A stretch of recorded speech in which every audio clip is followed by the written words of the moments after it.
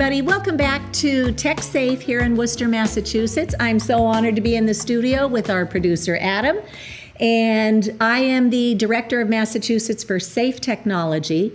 And I want to welcome everybody to this opportunity to learn about what's happening in our world today with the immersion we find ourselves in with all of today's wireless radiation exposures, from the cell towers to the utility smart meters, to the 5G small cells that are going up around our communities, and sadly, often outside of our front doors if we don't have good zoning code to protect us, and our own personal devices. So we know the science is very clear. We don't have a science issue today. What we have is a political issue and a lack of knowledge through mainstream media. So we're so honored to do this Tech Safe program here out of Worcester. And I'm delighted to invite our new guest into the studio via Zoom. His name is Hank Allen, and he and his colleagues in Idaho have worked very hard to build out Idahoans for safe technology. And let's hear from Hank and see what they've been up to. Hank, welcome. Hi, Cece. Thank you so much for having me on your show, and thank you for everything you do for this cause. You are just a warrior, and God bless you for everything that you do and the effort you put forward. I know it's a lot. You've been at it for a while. So thank you so much. Well, it takes a village, and we're so grateful that we have Idaho. We've recently been talking with Pennsylvania and California and Hawaii and Virginia. And I want to bring in everybody from around the country and see if we can keep the needle moving in the right direction. So Amen. I know you're a dad. I know you're a husband. I know you're a business owner. How did you get involved in the wireless issue? Well, I didn't choose it. It chose me. And it's kind of a long story, and I'll try to make this. We've got 25 more minutes. I got 25 minutes. So it all started. I live in Idaho now, but I used to live down in the Bay Area of California. And back about 15 years ago, it came up. I had a long commute from Aptos up to the Bay Area of San Jose, and they had just down in California. And I spent about 2 hours on my commute driving from my house up to where I was working. And when I hit this commute, I was having these heart palpitations. And my heart was jumping out of my chest multiple times on my commute to work. So I went to Stanford Hospital and checked myself in the hospital, telling them I got some kind of weird heart issues. I thought I was having a heart attack. And they kept me in for 2 days and did all kinds of stress tests, look at my heart. And they said, you know what, you have chronic fatigue, you're just stressed out, you're working too much, stop drinking coffee. And if it gets any worse, go see a psychologist. You're crazy. So, and when I was in the hospital, oddly enough, I didn't have one heart palpitation. They had me hooked up to all the monitors, and my heart was perfect. No misbeats. Mm-hmm. And so, I guess that's all you can do. So I jump in my car and I start heading home. The hospital was where I was working, so I had to drive home that day, 2 hours to my house. And sure enough, I drive home. And I start getting heart palpitations again. And I'm all, something's going on. And so I go home, I start thinking about it. And over like the next week while I'm driving, I'm noticing these heart palpitations are happening at the same point in my commute. I go around this turn on the road, I don't have a heart palpitation. And I'm all, son of a bitch. What is this? I go, it's got to be environmental of some sort. I had no idea what it was. So after I kind of realized and I kind of marked down, I take mental notes of where these places were. I pull over on the side of the highway and I start looking around. I'm looking for anything like sewer gases, trees. I didn't know what was causing it. And taking just mental notes at each one of these places. And the first place I noticed there was a pine tree that was disguised as a cell tower. And I'm okay, there's a cell tower here. And then I go up to the next spot where I have these heart palpitations, jump out of my car. I'm on the freeway, cars are zooming by me. And let you know, every spot I was having these heart palpitations was a cell tower. Oh my goodness. And so I'm like, oh my gosh, these things are killing us. What is going on? Mm-hmm. So I go back, tell my doctor, hey, cell tower's doing something. And he looks at me and says, you're crazy. Tells my wife, your husband's crazy. These things can't do it. They're not, they're below all the FCC limits. Nothing's going to happen to you. You're safe. And I'm like, no, seriously, I'm not faking this. I can't fake this stuff.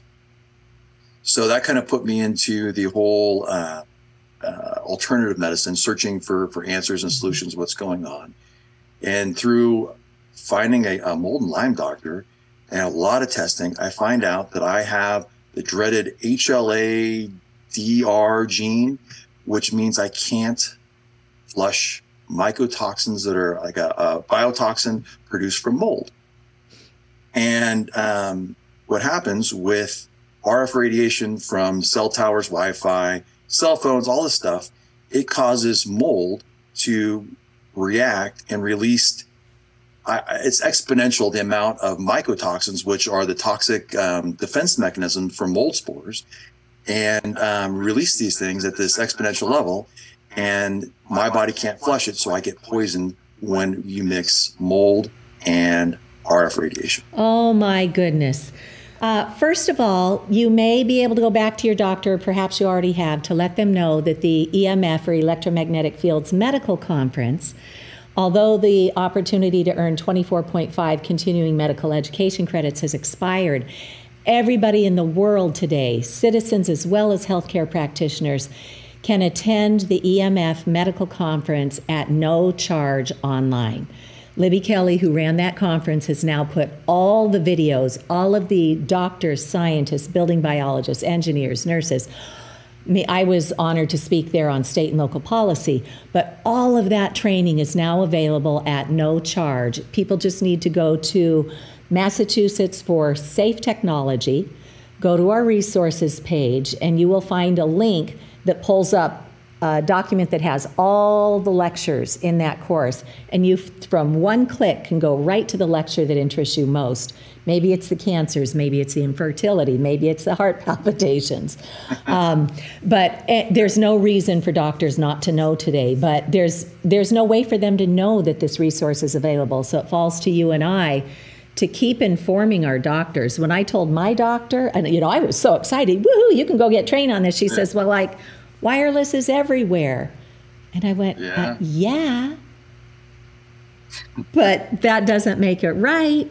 And Dr. Lisa Naj, who was the co-chair of the first EMF Medical Conference back in 2019, she has an environmental health clinic out on Martha's Vineyard. And she became so ill herself many years ago. And she, like you, Hank, had the mold toxicity. And she knows that, if we have mold exposures, maybe even from childhood, from somewhere where we used to live, moved on from, but it's still in the body. So I am so sorry you went through that. But when you talked about driving by the highway and seeing that cell tower and realizing that's when your heart started going jiggity, for those who want to just sit down with their loved ones and learn more about this, there is the award-winning film Generation Zapped. And there's a gentleman in there from, I think he's from California, maybe down in Los Angeles, Jamie, and he was having the same experience with the cell towers. He would drive by and his, everything in his system would start crashing, and he figured it out. And I love that you said that the hospital you pulled into was Stanford, right? Yep, Stanford Medical. I was down at Stanford University. They were doing a screening with the United Nations Film Festival. They chose Generation Zapped as part of this. So when people say, it's all within the federal guidelines, they need to know that the FCC has now been sued for ignoring 11,000 pages of evidence of harm. The courts found that they were arbitrary and capricious in determining that today's level of radiation is fine. They basically sent it back to the FCC and said, you need to protect children, you need to protect the environment, the elderly, and anybody who's already developing these electromagnetic sensitivities. So it's been almost 3 years, and the FCC has done nothing to respond to the court order. So that's why I love interviewing folks like you, Hank, because we're the ones who have to teach our folks around us what is going on. And today, I fell down this rabbit hole a decade ago.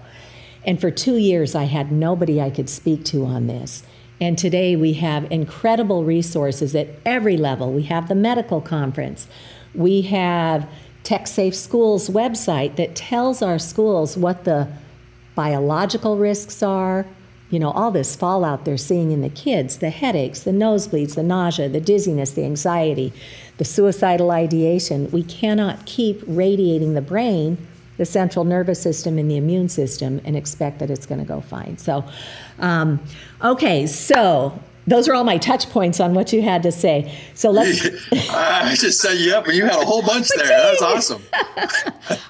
So let's get back to your story. So you figure out that you have a co-infection with mold toxicity and radio frequency radiation exposures. Then what did you do? So tell my doctor, well, what do I do? And he put me on a treatment protocol. This was a Ritchie Shoemaker protocol. And it helped. And he said, I'll get you about 80% there. He's like, I can't get you 100% well, but I was really sick. And he did. He got me about 80% well, but I still wasn't thriving. And living in the Bay Area with all of the cell towers, I just couldn't survive there. I was lethargic, brain fog, joint pain, muscle pain, everything else. So he says, you need to move. You can't live here anymore. So I started looking. And he says, move to Canada, go way up in the woods, or go someplace. I think it's back in the Midwest, where they have radio towers, and there's no EMF. And I got a family. I got 3 young daughters, my wife, and they're like, we don't want to do that. So we started praying about it, and we found this place up here. It's called Eagle, Idaho, up there near Boise, Idaho. It was in a rural town. We found a little farm where we could come up and basically I had to quit my job down in the Bay Area. I was a general building contractor down there, and came up here and tried to start a new life. And we found a little 2-acre farm where the nearest cell tower was 2 miles away. Being on 2 acres, we had separation, so I didn't have to worry about Wi-Fi from my neighbors. I could, I completely hardwired our whole house with Cat5 cabling so that we could still have a modern lifestyle. We had, all of our internet, so there was no Wi-Fi. Everything came in through coaxial. It was awesome.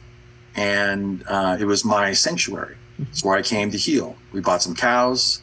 By the way, that was awesome. I have a little farm. We had pigs, got the kids in 4-H. We did chickens. Completely different than my lifestyle down in California. But, you have to make change, and we did. And my health was getting better. And then we were here I think it was about 2 years, and I get a notice in the mail that Verizon was wanting to put a macro cell tower 600 yards behind my house. Yeah.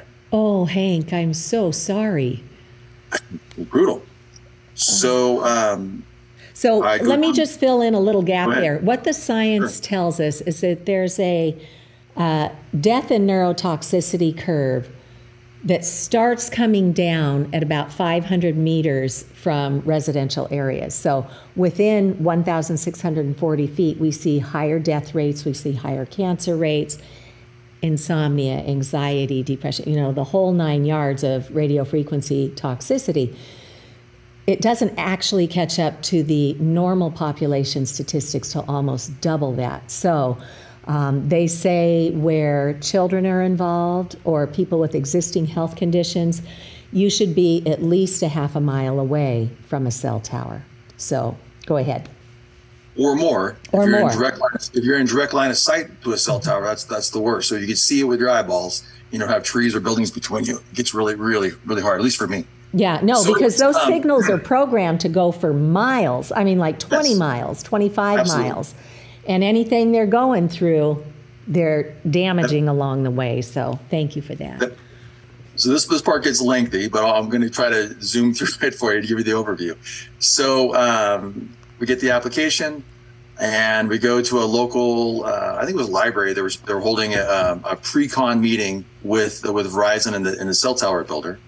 And there were some neighbors there that were concerned about this, and we started talking to them.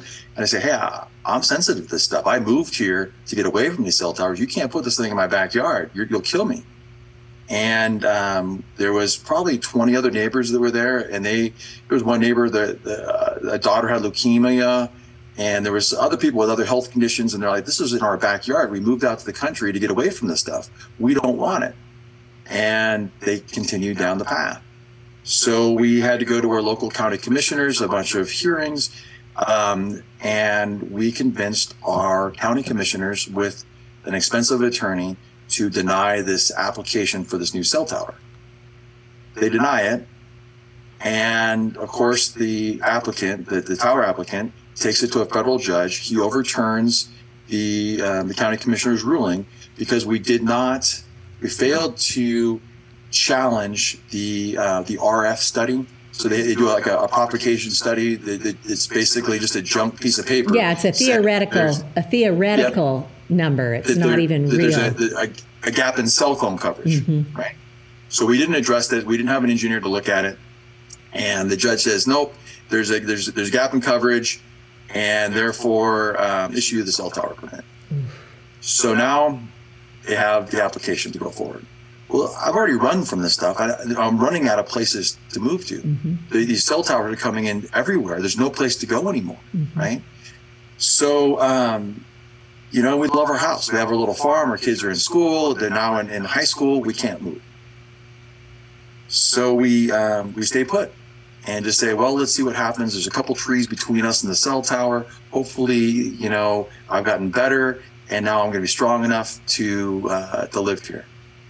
Well, and I wasn't done fighting either. So we were still ready when those trucks were going to show up to start the construction of the cell tower. We actually had all of the community, all of the members of our community. We were going to, go out and protest and barricade the entrance and just nonviolent resistance. Yeah. And the day we had the lockdown order for COVID, the day they announced that stay home lockdown is when the trucks showed up. And we're sitting here in our house, all the neighbors, we thinking that we're going to die from the COVID, and this truck show up. If that's not I'm not a conspiracy theorist, but the timing, and for them to be declared already a essential worker, and their trucks show up. So they start drilling. So again, I lost that opportunity to resist. And they started the construction on it. And it took them about a year and a half to get the cell tower up and everything else. And my wife and I made a decision, well, let's just see what happens. Don't worry about it. Don't let the stress get to us. Let's just continue living our life. And if it goes on and I don't have any symptoms, well, praise God. So now we go out about a year and a half. I think we were in February. And I was upstairs in my second-story bedroom, laying down. I was talking to my wife, and all of a sudden my heart starts racing, and it feels like it's going to jump out of the back of my chest. And I'm all, what is going on? And I'd never felt this before. And it doesn't go away, doesn't go away, doesn't go away. And I start getting cold, and I feel like I'm going to pass out. I'm all, I got to go to the hospital. And of course, my wife and I, we were kind of having a discussion at that point. So she thought I was making something up, and she goes, whatever. So I get in my car, drive down to the hospital. I walk in, and the lady checks me out, and they rush me to the back of the hospital, and I was in AFib. I've never been in AFib before. And I'm like, holy cow. So they cardioverted me and gave me all kinds of drugs to get my heart back in the right place. And at that point, I just thought, oh my God, I'm getting old. I'm now 50. I'm having, this is what AFib feels like. Well, holy cow. But it was gnarly.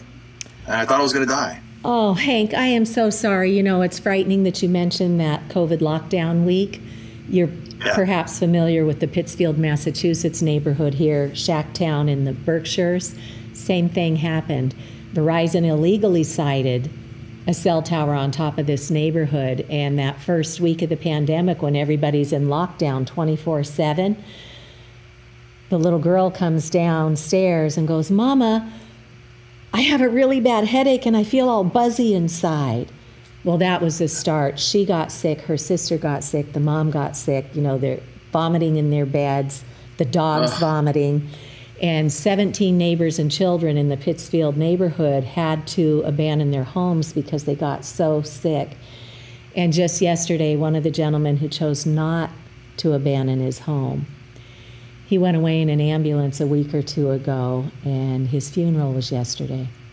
When he got to the hospital and opened him up, he was riddled with cancer, multiple places throughout his body.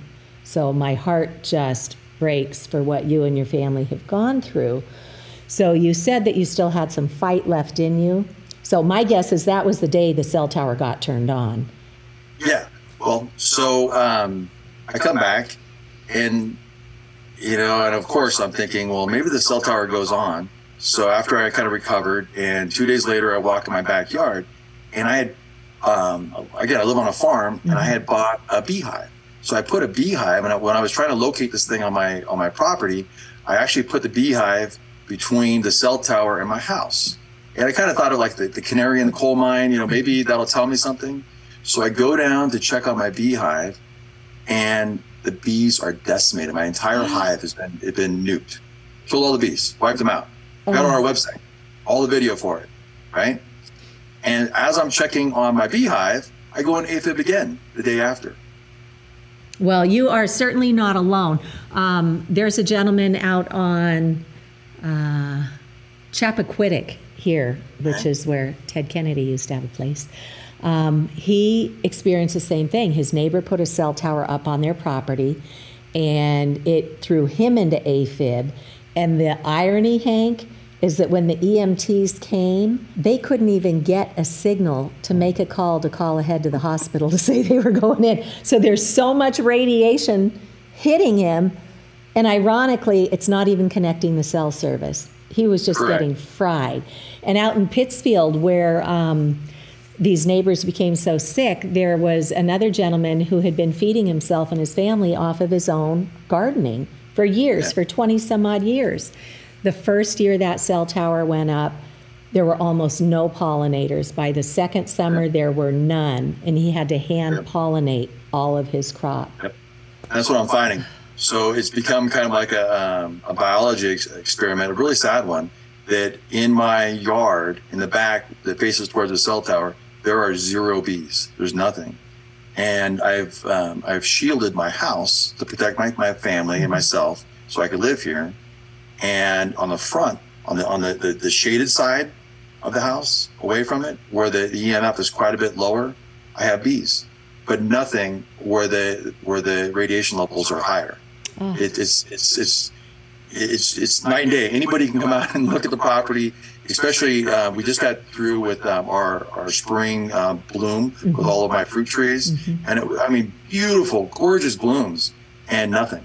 You come in the front yard, and there's a couple little, dandelions in the lawn, and you can see bees down there, down low, getting away from the radiation, and they're still alive. Oh, so the cell tower is still there? Oh yeah. So now, after going through all this, again, my wife doesn't want to move.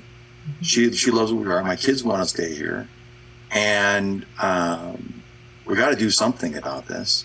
So I was a general contractor. I'm a realtor now. I had to change profession because obviously, as a contractor, you can't choose your next job, and most of them are either have Wi-Fi in the houses or next to cell towers. Right. So being a realtor kind of worked.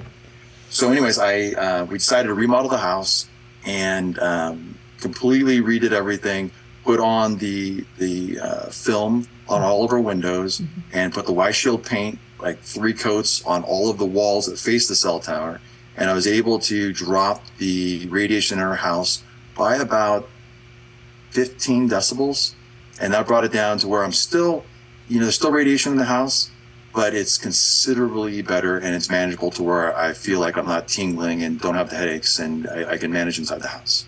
Wow. But you're something of a prisoner in your house because you can't really go enjoy your yard the way you used to. The nightmare.